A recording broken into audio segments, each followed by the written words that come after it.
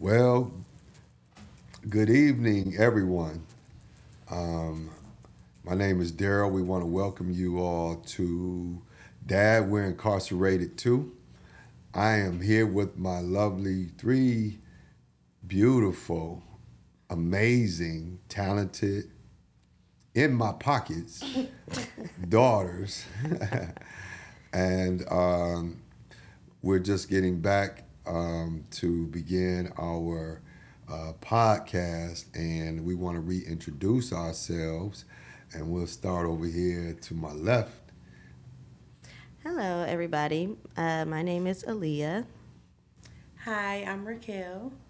Hi, I'm Jamila. And these are the Rogers girls. Right. Yay! Rogers. It's been a while since we have been on the podcast. Simply, we had a few things that have happened. Particularly, lost my mother back in July, and it's just had been one thing after another. So we had decided that we need to just kind of step back a little bit, re-examine some things, and get some therapy. Some counseling, some mediation. Yeah. All that glorious stuff, is like, man, the things that we take for granted, people that we take for granted, we think that they're going to be around, forever. Forever is a long time. So, so this podcast we want to dedicate to my mother, their grandmother, the late Dr. Bishop Winnie Hamilton of Sunrise Ministries Global. Shout out to you, Ma. We love you. Yes, we love you, Grandma. We love you, Grandma. We want to just get right on in and just kind of talk about a few things that we have been dealing with since the last conversation that we had. We have gone a little bit further, a little bit deeper into our issues. And one of the things that we want to make sure that we continually stress about incarceration is that incarceration is never about the physical place that we're in. Incarceration is mental first. We're incarcerated long before we make it to the penitentiary, and some people don't even make it there. We started this podcast because my daughter, Raquel, when I was incarcerated, during her last visit to come see me, said to me, as I was talking, she said, well, Dad, we're incarcerated too. Mm-hmm. And I needed for her to define that for me. What does that mean? I'm the only one in here with this number, 484-796. You know what I mean? I'm in here with these dress blues on, you know what I mean? And, and so she began to break that down, for me. So I'm going to turn that over to her so she can just kind of explain what her thoughts and feelings were around that. At that time, the biggest thing that I was feeling was that pieces of myself was being taken from me, being out in the world, especially a child, and different activities and different programs that involve fathers, on a daily basis, on a whether as far as holidays or whatever, it was like I didn't have that. And it began to take a toll on me even as a child. Even though I didn't even always have the words for it, it was like something was always missing from me, and it made me feel like I was just as chained as he was, and I couldn't take it. It was like I'm sitting here we're having this conversation, and I'm here to see him, and it. I didn't realize, I'm looking at it now as an adult, but back then it was taking a toll on me that I didn't even understand. And it was like since then I had been living in chains. Like Wow. yeah. Wow. Yeah. So what type of things did you feel like that you missed out on during my time period of incarceration? So they would have like, I'm not gonna say I remember everything. I remember a couple things. There was what was it? It was like this ice cream with dads or something like that we had at our daycare. And it was exciting to hear about, especially as a child, things like that is fun, little things, especially ice cream. But then I kind of realized that I didn't have a dad to bring with me. And so it's like, where do you turn at that moment, And then there was another thing, my grandmother, she had took me to a cotillion.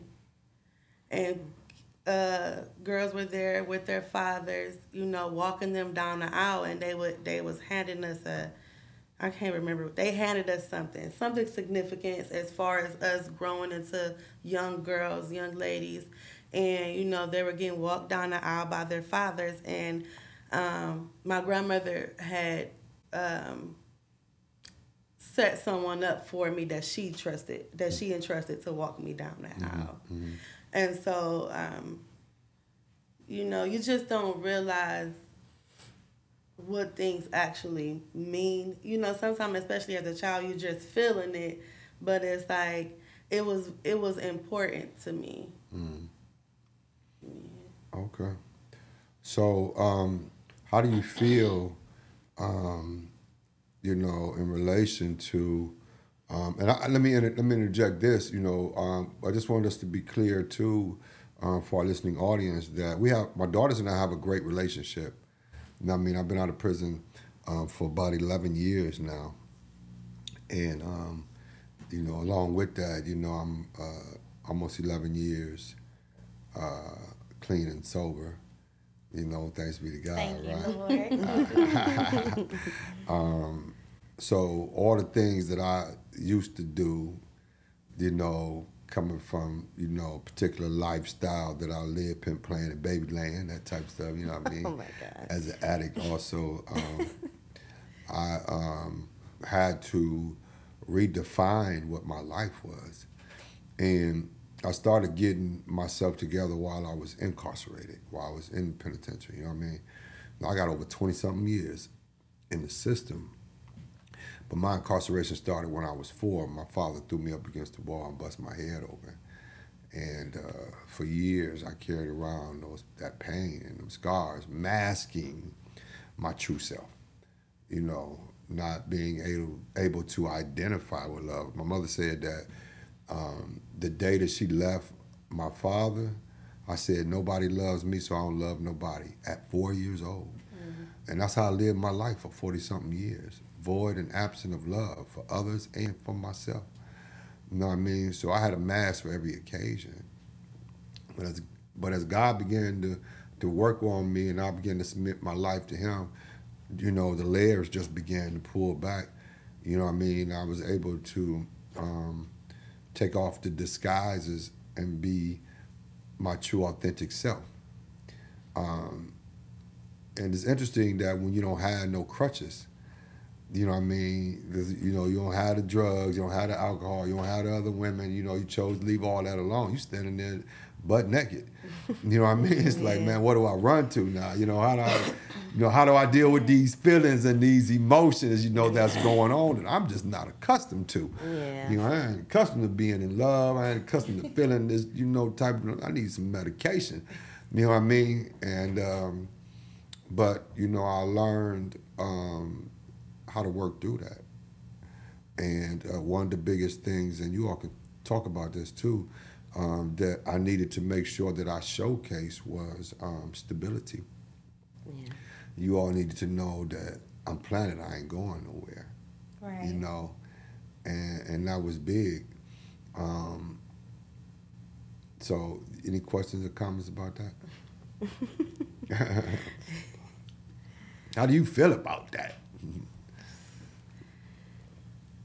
I feel like, I think that it's great, where you were able to evolve. We all were able to evolve, and I think that it was divine timing, when you came into our lives, and I've been forever grateful. Now, like having Dad in my life, I was just talking to him on the way here about some stuff, and it's so crazy because we could just really relate, because, I mean, we all are going through similar things, or have gone through similar things. And I think that's one of the, the really good parts of having a dad in my life. And so, glory to God, that you're not in that place that you were 20 years ago, 10 years ago, you know what I mean? Or we wouldn't be sitting right here. Yeah. And so I even feel like there was a time in which I didn't want to talk to Dad about my relationship issues or my pain and suffering or nothing like that. But I was just like, let me call my dad because I need that type of advice. Well, why didn't you want to talk to me? We didn't have that relationship. Okay. I didn't know you, you didn't know me. You Yeah. know, it wasn't like, I didn't feel comfortable. It wasn't a safe space yet. So That's important. yeah, you gotta have a safe space. You gotta feel safe. You gotta, know that you're not gonna be judged, or at least if you have something to say, it's gonna be with care. It's not just gonna be like, well, you need to that. I told you. You know what I mean? So. Oh, I'm your father. You do what I tell you to do. Right. Like right now. Right. You Like can't Jamila, get go like get me that another sometimes. energy drink right now. And that's when you got to practice boundaries. Right. Got the You right. can't Right. get like that sometimes. Yeah. Not with the serious stuff though, right? Like the relationships and stuff. Well, I guess I've maybe had in the my way. different share of experiences. Right. I guess maybe in the way that like you say things sometimes, at least for me, right? But I think that that's you being you, and I can't like expect you to be a different person. But dig this though. I mean, like I'm giving you the game from a father's perspective and a man's perspective. If I give it to you, if I give you all the game from a father's perspective, then there really is no game because I'm gonna sugarcoat it because I don't want to hurt your feelings. Right. You know what I mean? If I give it to you from a man's perspective, you know what I mean? Ain't no holds barred, man. I'm gonna come. It's gonna be in the raw. It's gonna be good grapes, sweet nectar off the vine. Oh my You know what I mean? And you know what? And I think the stability that you created allows us to trust you to do that for us too. Yeah. To take that risk and allow, for us to be able to hear what you have to say and it actually take effect. You know what I mean? That I'm always talking about this, I know, but it's like it's the risk. That being vulnerable and then taking a risk and being met with that, with what you need, the realness that you need, especially in to keep it going, which I know this is something we wanted to talk about, the healing, because the stability in itself is like it created a trickle effect. It's like trusting in you. Let me see, how do I want to explain this? It's like it gives me a place to be free and make my mistakes and be vulnerable and then work on myself and still know that I'm loved and valued at the end of the day. It's like it's laid a foundation that now as I'm healing and as I'm growing, we connecting on different levels, so many different levels that we didn't even know existed as individuals and as a family unit. It's like, I know I'm still learning how to be a daughter to a father, but it's like the creation of the connection is some of the best parts. For sure. Like realizing, like, wow, here we are again, Right, but we right. on this another level of it.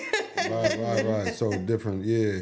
And you said something I think that was so powerful, and that was, about, being loved and feeling valued. Because I think that what has gone out of the equation is that, and we've coined this, that children's feelings and words matter. Yeah. You know what I mean? No matter what the age is, Yeah. on everything, right? Because, if you look at the children today, they don't, kids don't have a voice, man. They can't say, no, I don't want y'all to get divorced.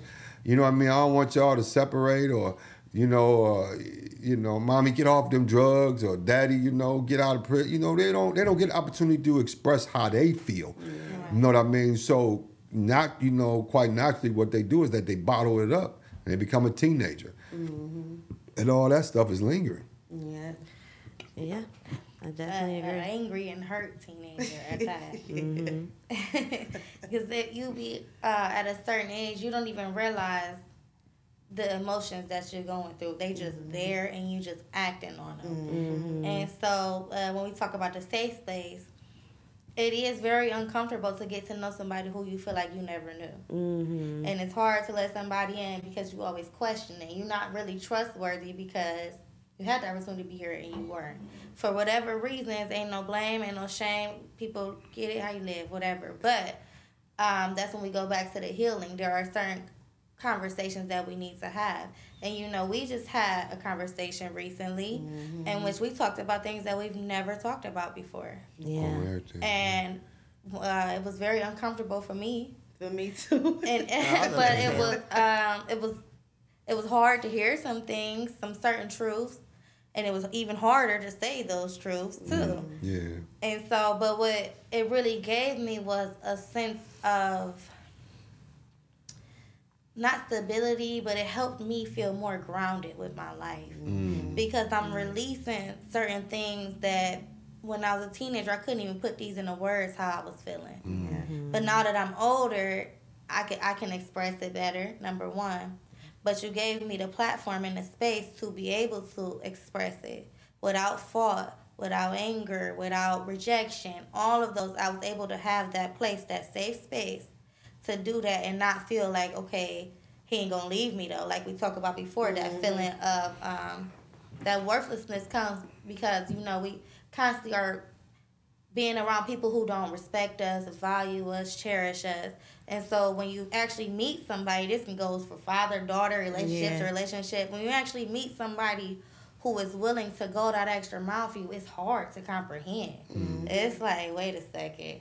But when you allow yourself to feel and hear where they're actually coming from, it's like God just opened it up in you. Now you gotta say it. It's just flowing now.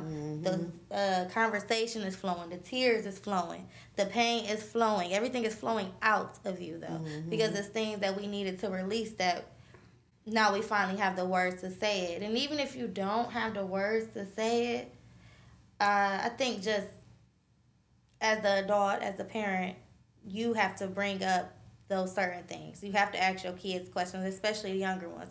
How do you feel about this? When I did this, how did that make you feel? How can I be a better parent to you today and tomorrow and from here on out? Yeah. And then you'll be very surprised at the things that they say. Because it is simple, but it's hard for you to, I guess as people, it's hard for us to acknowledge our faults and our wrongs. Especially the children. Yeah. Yeah. And because we think that they don't even understand. You didn't even understand what was happening when you was 5 years old, but I did.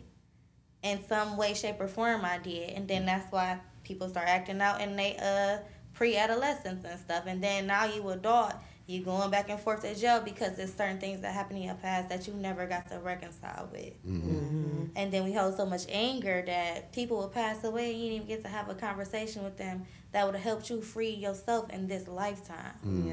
And that's a big thing. Yeah. That's a big, big thing because it happens a lot.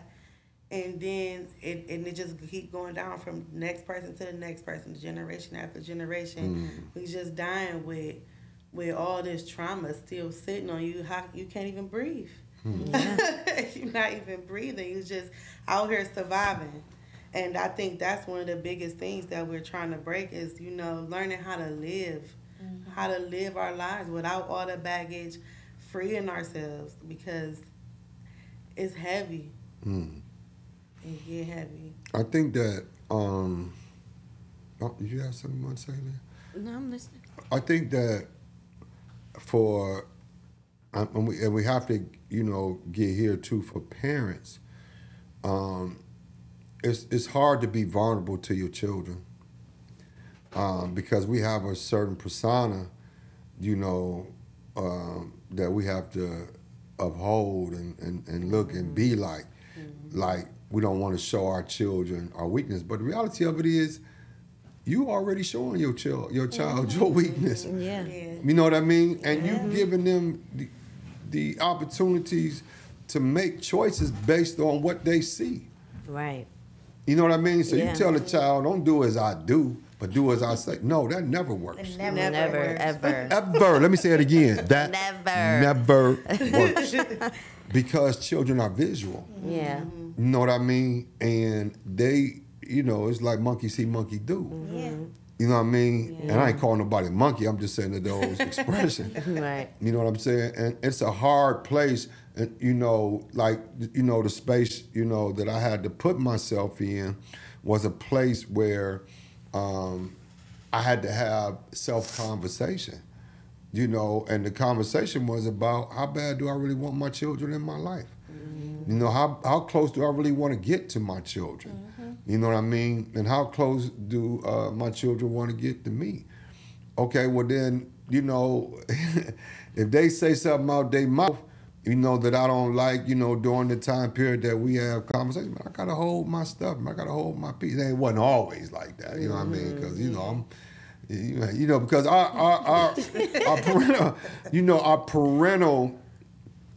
our parental caps come on, where we say there's a certain way that you need to address me. Yeah. But during these types of conversations, we have to let go of what was and embrace what is. And sometimes the expression from your child out of anger, out of anxiety, out of being incarcerated, mentally, spiritually, and emotionally, it's going to come out in a mannerism that may very well be disrespectful. Yeah. You know what I mean? Yeah. So what would you rather have, right? Would you rather have a sit-down conversation with your child and allowing them to express themselves by any means necessary in that conversation where they have to yell it out, scream it out, and maybe cuss it out? Or would you rather have your child in the streets yelling, fussing, cussing, and fighting and get a bullet in the head, or pull out the gun and put a bullet in somebody else's head, or whatever, however that's gonna go, you know what I mean? It don't always go like that, but I'm just giving out different scenarios. Yeah, for sure. You know what I mean? Where children act out. Yeah. You know what I mean? And you got some children that may act out.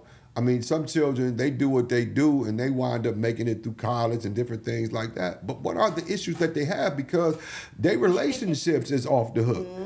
They done went from relationship to relationship to relationship, and they keep wondering, well, what the hell is going on? Right. And we keep blaming the other individual. Yeah. And I'm gonna give you this, I'm gonna let y'all talk. My sponsor, he told me one time, he say, man, when he was going through our thing, I think was going through the second or the third step. So then he said, I want you to go in the bathroom, go in the mirror, and I want you to look in the mirror and I want you to say issues, 40 times. I say, man, come on, bro. What is this all about, right? He said, no, dear, I want you to go in the bathroom, I want you to say issues 40 times. I said, all right, cool. I got up, went into the bathroom, I'm popping my collar, making sure I'm groomed, you know what I mean, all that, man, Yeah, and so I began to say issues, issues, issues, issues, issues, issues, issues, issues, issues, issues, issues, issues, issue, is you, is you, is you. I said, man, come on, bro. And the issues that I was having issues with was That's me. yourself. Yeah. You know what I mean? Yeah. And so I had to come to grips with that. That it wasn't everybody else. It wasn't these other. It was me. And it's the unresolved that I didn't have with my father.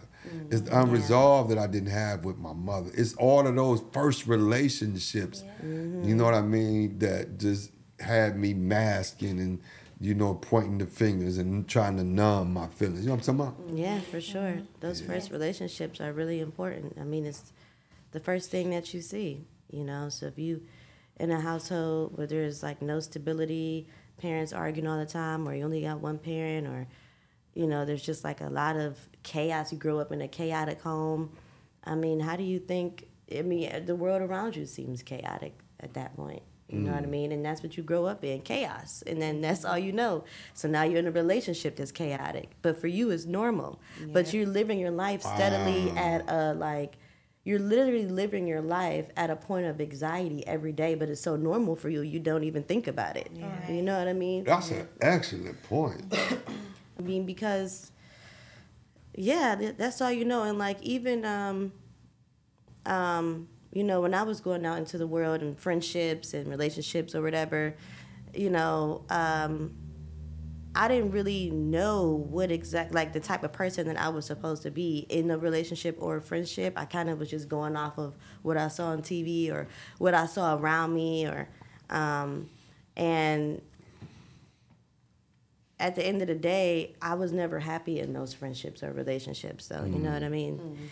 Because I didn't really know what it was supposed to be like, you know what I mean? Had I seen that, you know, with my parents or something like that, I think it definitely would have been different. And, like, also, I remember talking to my sisters about this maybe like a couple months ago. We were talking about the relationships, getting into relationships and having this false idea of what it's supposed to be like, this whole fairy tale thing. Like, you know, you watch the movies and the guy gets the girl, but then he messes up. And then at the end of the movie, he comes back, you know, with some long, drawn-out, sorry, whatever, and then they wind up getting together. So I thought that's how it's supposed to be. You know, you're supposed to. Right. I literally did, though. I lived in that fairy tale. I thought it was supposed to be like that because I didn't have really anything else to look at. You know what I mean? So you never really know, like, how certain things are planned into your psyche until you really sit back, you know, and self-reflect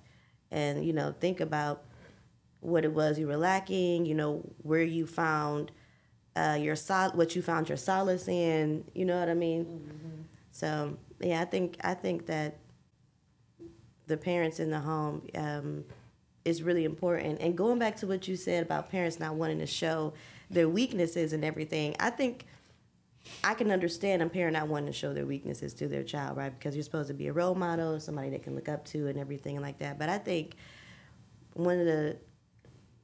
that I'm not necessarily sure if it's a weakness. I think you're just having a human experience. And that I think the most important part, though, about having the human experience is how you handle it afterwards. You know what I mean? Right. That's the part that they're really going to look at. Like, you know, with you and my mom, I mean, I've watched you all go through things or whatever individually, and how you all came out of it. That is what stuck with me as well. You know what I mean? That was like, that's resilience. That's how I want to be.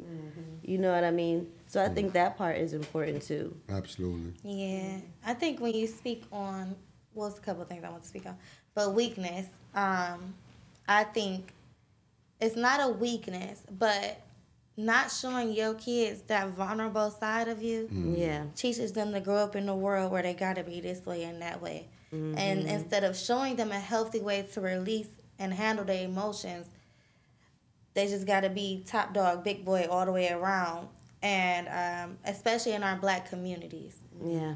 And so I think that is another thing that parents should work on, is learning how to be vulnerable. It's not about them, how they may look at you or whatever. It's about how you are showing them that this is how I'm feeling and this how I'm going to get through it. Yeah. And this is how I expect you to handle life as well. Right, teaching them emotion words, you know, how to label what they're feeling. And giving them emotional support as well. Like, I don't think parents should tell all their business to all their kids. I agree. But I do think that there should be a conversation because kids pick up on things. We notice when your energy is off. We could tell. I mean, I came from you. I already know I'm already attached in that way. So if you off, I'm going to be off. And if you're not speaking to me about why you off, then I'm just off. And you get even more frustrated because now I'm acting a fool because I'm trying to figure out why mommy and daddy is vibing like this, but I don't really know how to say that and they're not telling me nothing. So I'm going to just do whatever I can to get this certain type of attention. And I forgot what else you spoke on that I wanted to talk about. But, the self-love. I mean, the love or whatever. My mentor, which I hope everybody decides to get a mentor one day, said that people can only love you at the capacity that you can love yourself. And so I do believe like your parents and siblings, they'll love you unconditionally. But when you really get out here in the world, everybody not going to love you like that. And you expecting a certain kind of love that really only one person can give you. God and yourself.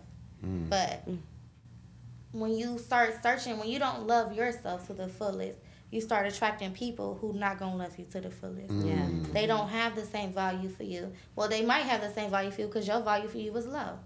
Your value all the way down here. Even you know, on the inside, when you feel like you more than what you bring, but you keep on attracting certain type of people, because you ain't did the work to really figure out who you are and what do you really love about yourself. That's powerful. Because why do we only attract what we are? And I truly believe that. There's no reason. I mean, you get who you date, they be how they be, because it's so many demons in you that you ain't tackled yet.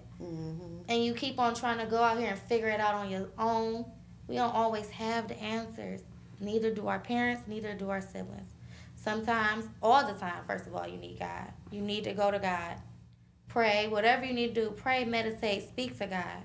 And then also, go find somebody that you can relate with, that shares the same life experience with you, that you can connect with, and they have an unbiased opinion about your life. They don't know everything. You giving it all to them. And they can help you navigate through that, through the emotions, the next steps you could take, how you can be a better person for the person that you want to be. And so I truly think that mentorship is very, very key to life. For sure. I've watched it change me almost overnight. I've had a mentor since August of last year. And my thinking has changed so significantly. I mean, like, I have peace in my mind and I have joy in my heart. I'm able to have conversations with people that I probably wouldn't have had before because whatever reaction they was going to give me, I was going to feed off on it and we was just going to hear it for here for here. Now I can really sit back and listen to people, understand where they coming from, how I even made them feel. And okay, was what they saying attached to the values that I have about myself right now? If so, okay, let me reflect, do better tomorrow. And there are some things, okay, maybe you got some other things you need to work on inside of you too. But we got to learn how to handle people in that way, and we got to learn how to be real with ourselves. Yeah.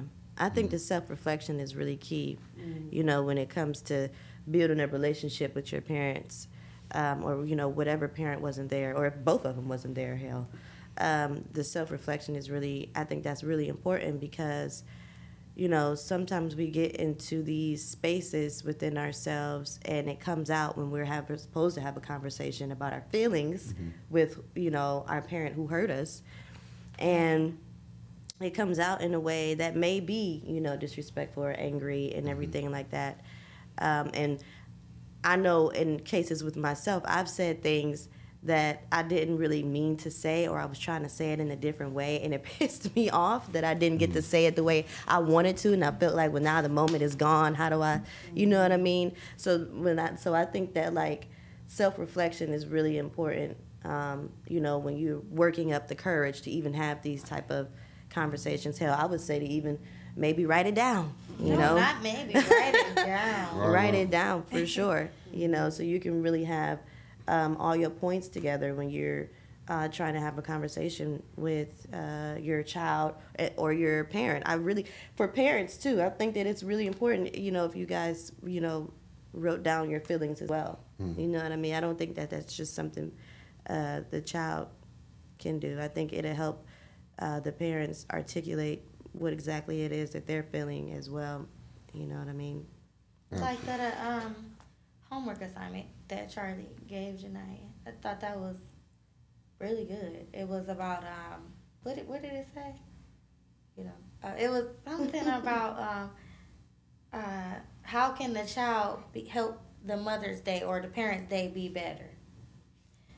And all you just have to do is just write down certain little things that can help the day go smoother for the child to know, because they don't know either. Mm-hmm. And they don't know how to, what's the word? You frustrated, so now I'm frustrated. I don't know, you was frustrated first. Now I'm just feeding off of you. Like, Right. Yeah. That's important. I wanted to, you all brought up a lot of great points. And I want to reflect on this point. Sometimes parents utilize the different arenas. Let's take, for instance, sports. To throw their kids into sports to help them to cope and deal with certain anxieties or, certain stress, or they, really trying to get them from being beholden to the street life or, whatever that is. Mm-hmm. And I think that's a fair game. I think that's fair. However, even allowing your child to go play sports, right, is disruptive. In the child goes and plays, sports, but the household is still in shambles. Mm-hmm. You know what I mean? It still doesn't give him the opportunity to be able to share with his parents how he feels. Now he's taking whatever it is, and putting that into a different arena outside of the home. Yeah. Which I think it's a great opportunity to be able to relieve stress and anxiety, to be able to do it that way. But however, there still has to be opportunity for that individual to be able to talk to their parents about how they feel. Mm-hmm. Because just because I'm playing sports don't mean that I'm being healed. Yeah. Does that make sense? Yeah. That's almost like putting a mask on, so to speak, or a Band-Aid on my wounds. Mm-hmm. You know what I mean? I get it that, you want your child to, not be attached to certain things in the street life. Mm-hmm. But the question is, what about the home life? Yeah. And then it's like, what do they grow up to be in their home when they create a family? Because you can create that atmosphere for them in the sports arena or any other type of arena, right? Yeah, but how do I build relationships? Yeah. And some of these sports, teachers, help, children to be able to build relationships, right? Mm-hmm. But it can never take the place of building a relationship with your parent. Yeah. I agree. Yeah. That is very true.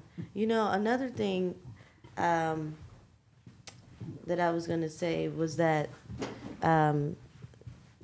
so you talked about, the kids getting into sports and everything as a way to kind of cope with whatever they're going through, right? That's what the parent does for them. Not necessarily cope, but as the alternative to them being in certain scenarios that can get them in trouble. Oh, okay. You understand what I'm talking about? Yeah. So I'm going to make sure that my son plays sports. I'm going to make sure my daughter, plays basketball, or whatever it is, you know what I'm saying?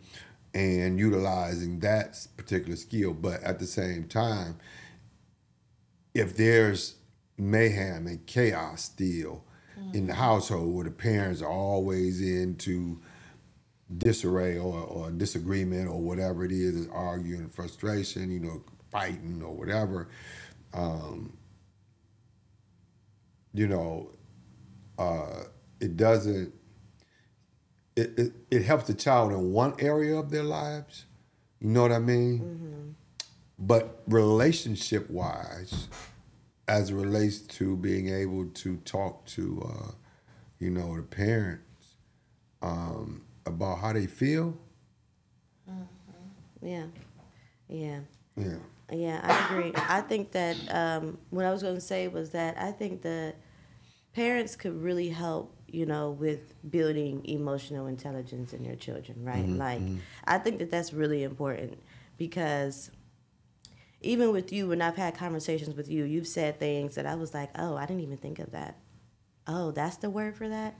Oh, okay. Like, I didn't even, oh, wait, that's the feeling? You know what I mean? You're, like, literally helping me build my emotional intelligence. You know what I mean? Mm-hmm. So I think that, when parents are having conversations with, I think that it's important that parents have conversations with their children to help them build that emotional intelligence as well, because that is what's going to help them as well when they go out into the world and get into relationships and friendships. Hell, even in the professional world, you know what I mean? Yeah. Being able to manage and be in tune with yourself. I mean, that's really powerful to be able to do that and be able to have words that express how they feel. Yeah, exactly. Yeah, that's my point. Yeah, be able to have those words because they don't.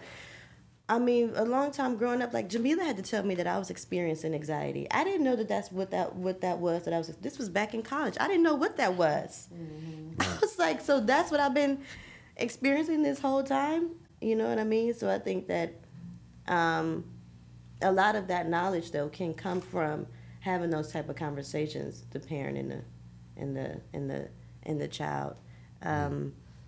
Even the parents who have been incarcerated, I think that the emotional intelligence doesn't stop, it goes with you wherever you are, you know what I mean? And I think that, the parents who have been incarcerated have a different mindset and can give you a different perspective as well, you know what I mean, on the world and how things work for them and, that whole thing. That's very, very, very interesting. This whole conversation is pretty dynamic, and I think that how do we? So we talked about a lot. Yeah. So what is the beginning stages, and then what is the beginning stages of being able to have a relationship of this magnitude with your child? And let's keep in mind, we're not just talking about children, but young adults, teenagers, adults. How do you reconcile? You know what I mean?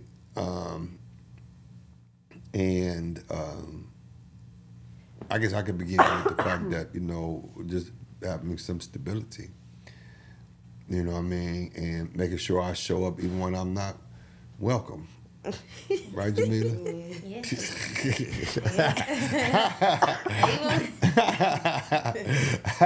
Even when I need you to show up, but still don't want you to. I don't want to hear it. Just come here. Just come on. No. Right. I would say that asking is the first step from parent or child. Just asking, hey, can we? It don't even have to be, can we have this conversation? Can we go hang out? You want to go chill for 30 minutes or something? Even if they turn you down, even if it's rejection, the thought is still in their head. And when you plant that seed, you got to plant a seed somewhere, somehow, that they keep thinking about, maybe, okay, he might be cool. My mama might be cool. I don't know. But you got to plant the seed somewhere. And you can't give up just because you don't see the growth. in that moment. In Because it that took a moment. long... It's in the soil. It's there. It's there. It's Right. there. You Just gotta know keep that watering. you started something, though. Yeah. And so you might be the only one watering it for a while, Yeah. but eventually you're gonna see that little sprout come up. Right. And Yeah. that's the baby. Yeah. That's that little girl or that little boy that felt like they was neglected long ago, and now they finally want to reach out. Right. Yeah. And you right there because you've been watering it. And that, I think that's a great start to it. Wow, yeah, that's great. I think another great start would be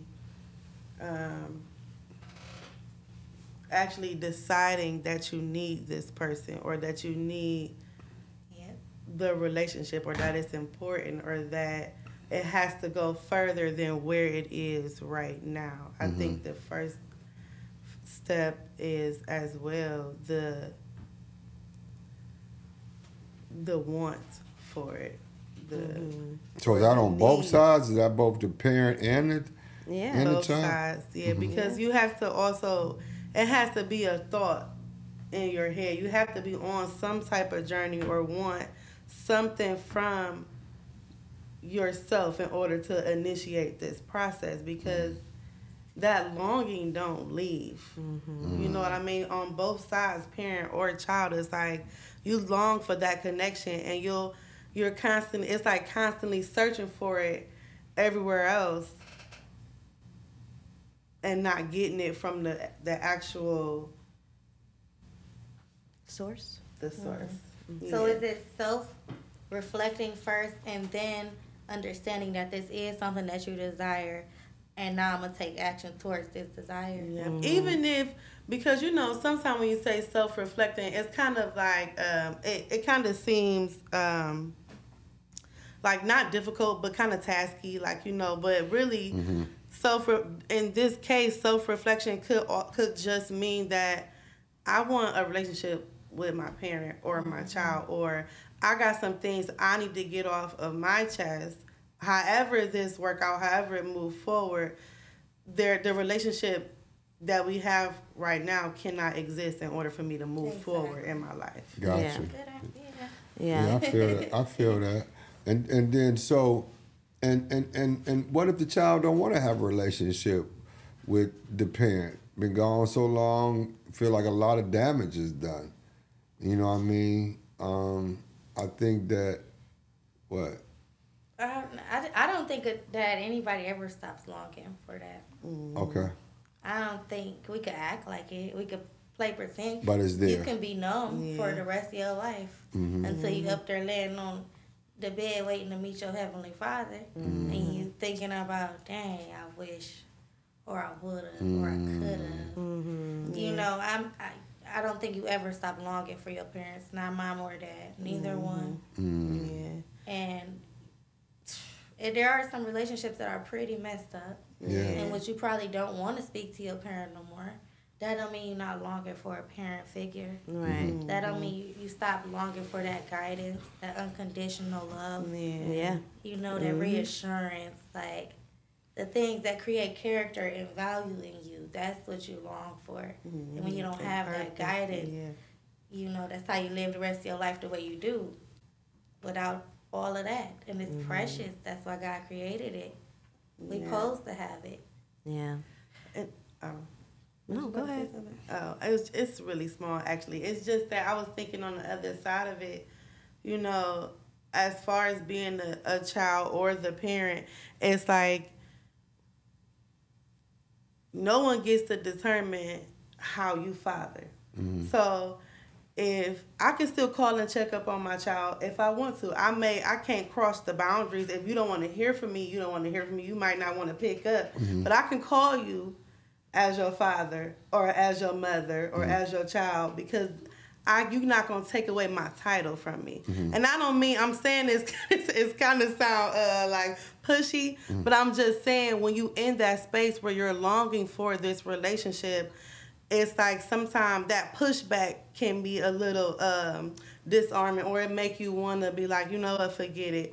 But the reality of it is that you're not going to ever stop being that parent or that child. Right. So it's like, if I want to come, if if you having a graduation, I'm still here. I still want to go, like Daddy. Like, he was like, okay, I didn't get invited. Nobody said nothing or whatever, but I'm here. You're not going to stop me from being a father. Right. And I feel like that connection on its own, you know, building up that place, who knows, eventually you look up and maybe they smiled at you this time because they saw you and they're like, this fool, man. Not this fool. And we did. We planted a seed that day. That's what I'm talking about. The small thing. That was a seed. I didn't know what it was gonna be. You didn't either. All the rejection you was getting from me. Right. But I didn't know was a either. seed in my head that made me understand a little bit that maybe I am wanted by him. Mm-hmm.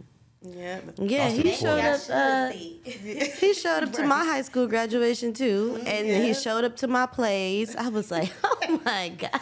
But it's like we never forgot that stuff though. Right. Like, But never. It wasn't even my stuff. I know, right? But listen, one of y'all's thing I showed up to for the pictures, and I, you know, at that time I couldn't come around to the house over there. And I was around the corner over there for like hours just waiting. That was your problem. And they kept saying, well, they on their way and blah, blah, blah. I said, man. I was late to my own prime. She might have too many pictures, so don't take that personal. No, that's personal. Actually, no, I remember that day. It was horrible. Because didn't your dress get messed up or something? You had to get a different dress? It was just okay, anyways. Right. Yeah, well, I was there waiting. But you showed up. Yeah, then they ordered me. I was like, I'm not even done getting dressed, okay? I'm not worried about seeing you. right, that part. And, you know, everything that you all have just talked about is so valid. Yeah. You know, to be able to speak, you know, from a child's perspective and have an understanding of what the parent's perspective should be. You know, I think that we need to iterate the fact that it's not easy. Yeah, and it will be discouraging. Yeah, it can be very discouraging, man, because, you know, we type people that we want what we want, and we want it right now. You know, and people had to keep encouraging me, you know, because there were times where I felt like, man, listen, okay. You know what I mean? Oh, this rah right here, man, I ain't that guy. You know, but the reality of it is I am that guy. The old me don't want to deal with that part. You know what I mean? Shoot, man, I'm getting out how I live. But the new me created, you know, in the likeness of Christ and, you know, getting in tune with who I truly am, you know, my true self, my real self, was like, those your daughters. Yeah. You gonna run from the fight? You know what I mean? Yeah.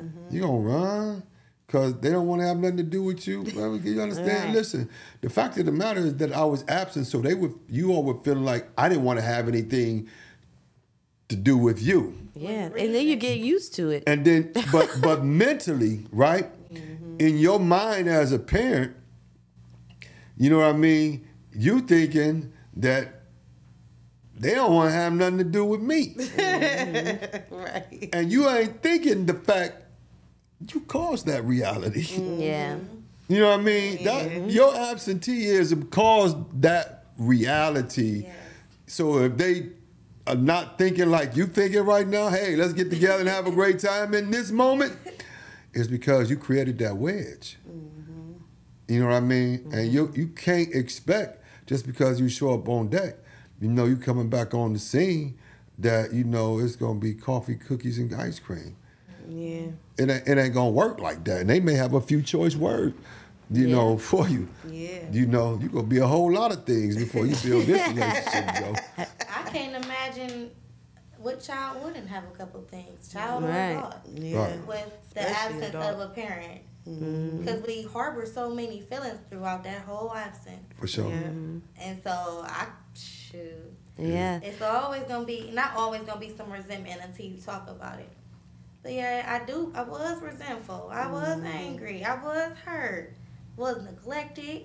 All those things. Like, you just pop up like I'm supposed to smile. Right. Excuse me. I'm like, I've been doing just fine. Right. I'm 18 now. Right. I'm doing just fine. 18 now. Right. And And then you reality get of to it a is thing that you where- ain't doing just fine. Right. whole time, right? And then it might be an issue where you don't even know what to call your parent. Do I call them dad? Do I call them mom? I don't know. You know, what do I call them? They So ain't never would be been in my nice. life. Right. Do I call right. Yeah. Yeah. It's just, this is just so interesting, you know, and so all of that creates a atmosphere for healing. Yes. Yeah. You know, because sometimes we be so locked in, we don't even realize that we're hurting. And hurting people hurt people. Yes. That's what I was saying. You live at this constant, you're so used to your life being a certain way, chaotic and whatever. And that's literally, you live your life in chaos. Yes. You don't even realize it. And Aaliyah, you said something that was so profound last time we were together and we were talking. You said that you lived in a fantasy just so you don't have to deal with your reality. Oh, yeah. It's easier that way. That's the easy route. To live in the fantasy. That's the easy route. It don't help. It ain't helpful for real, but you know, it take away right. I gotta come back to reality. I gotta be in this present moment. Gosh, you know, but yeah, it's difficult. I think I know a lot of people that I talk to, like even at my school and everything, it's the same thing for them. You know, like living in that fantasy or whatever. You never know what world your child living in or your parent living in. You don't know. You really don't know. Well, all right, ladies, we gonna have to wrap it up. Wrap it on up. Any final remarks, Jamila? Let's start with the middle girl. The best thing I can say that helped me is to talk about it. And as scary as it sounds, it's very therapeutic when you do, though. I had to write it down before I talked about it because I didn't have the words to say. I had to write it down 3 different times just so I could get it in the way that I was able to read it and express it and another person would understand it. So I think I would say, don't keep it in. Even if you don't know the right words to say, bring it up. Plant the seed. Plant the seed somewhere, even if it's in anger, because we want to keep each other in mind because we want this relationship to grow. So I'm going to keep in mind the fact that I am harboring something. Now, I might not tell you what it is, but I'm angry. Or whatever it may be. Plant a seed somewhere, somehow. So help start getting the conversation started. Yeah. Got it. Yeah. Oh. I would just say, feel your feelings. Don't judge them. Don't hide them. Don't hold them. The self-doubt. Let it all sit all of that to the side and allow yourself to feel your feelings. Grieve the loss that you had experienced as a child. Allow yourself to be there in those moments because you're going to need it. That's beautiful. Yeah. You know, I guess I would just say that I think forgiveness is a really big part of this. And for the parents, you know, that it's not easy to forgive yourself for whatever pain and trauma you may have caused your child. And for the child, it's not going to be easy for you to forgive whatever pain and trauma your parent caused. But I think that, you know, starting with what Jamila and Raquel said, that's how you work your way up to that. And it can lead into, you know, something like this. You know, this is growth right here. Absolutely. Yeah, so if you all want what we have, you know, for real, man, if you all want what we have and, you know, in terms of building a relationship and want to learn how to build that relationship and rekindle, you know, whatever you had, or maybe you know, start something that you didn't have. Man, tune in with us, man. Yes. You know, Dad, we're incarcerated too. You know, and, you know, coming soon, we're going to give you guys an opportunity to chime in, you know, and, you know, be able to come on the radio on the podcast and speak your opinion and your voice, and we're gonna have, let's have some conversation. Let's chop it up about that part. You know what I mean? Yeah. Have a good old time. You know, right. But until we see you all again, remember, one life, one love, one God. One God. Peace and blessings. One band, one sound.